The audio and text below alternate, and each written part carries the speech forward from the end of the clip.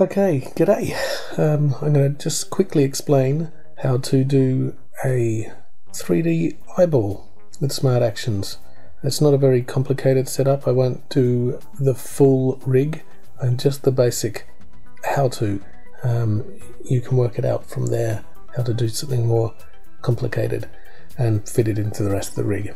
Okay, so here we have one eye, and just so you see it working, there you go. It's works like this, and essentially what it is an actual 3D eye. There's first of all a regular vector layer over that. I've just put a quick link on it there so you can see it looking like an eye. If I take it off, then we have an actual, there's a background white there, and an actual eyeball made in Moho in 3D. So I'll explain how to quickly do that, and it rotates with the smartphones obviously. So if I turn all this back on, you'll see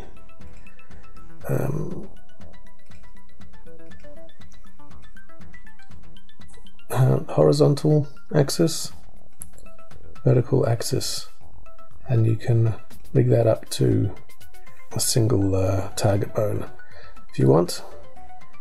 Let's turn this off and go back to 0 and make a vector layer, and I'm going to use just the point here, and notice where the center is. Okay, so this will be where the vector gets lathed from. I'll show you what I mean.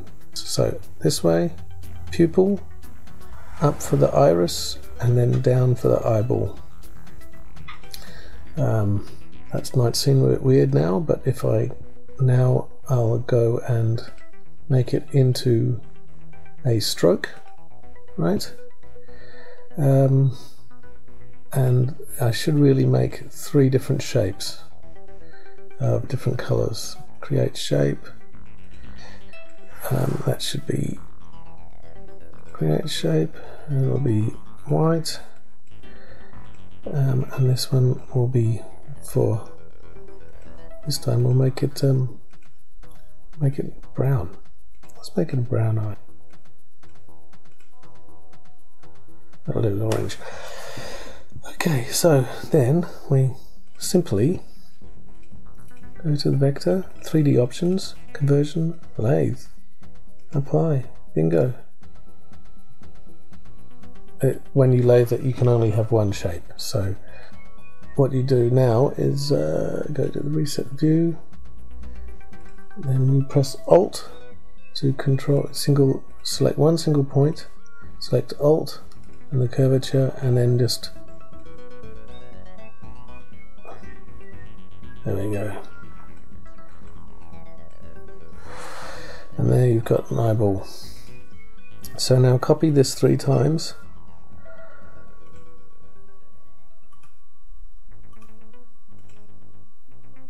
One will be the white and the pupil and the iris. Okay, so then you delete a white, delete these 2, and the pupil,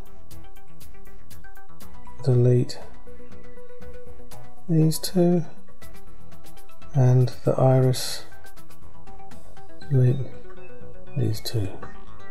Alright.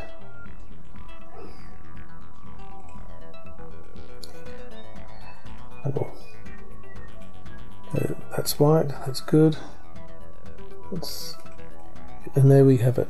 Okay, so in the vector layer settings, actually, I forgot about this. Let's get rid of all these things. Apply.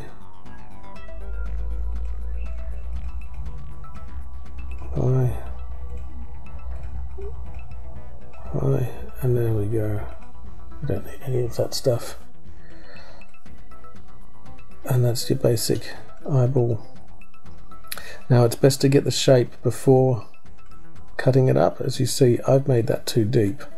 So anyway, you get the thing. And also, Forgot about this. Let's take the shading off that eye.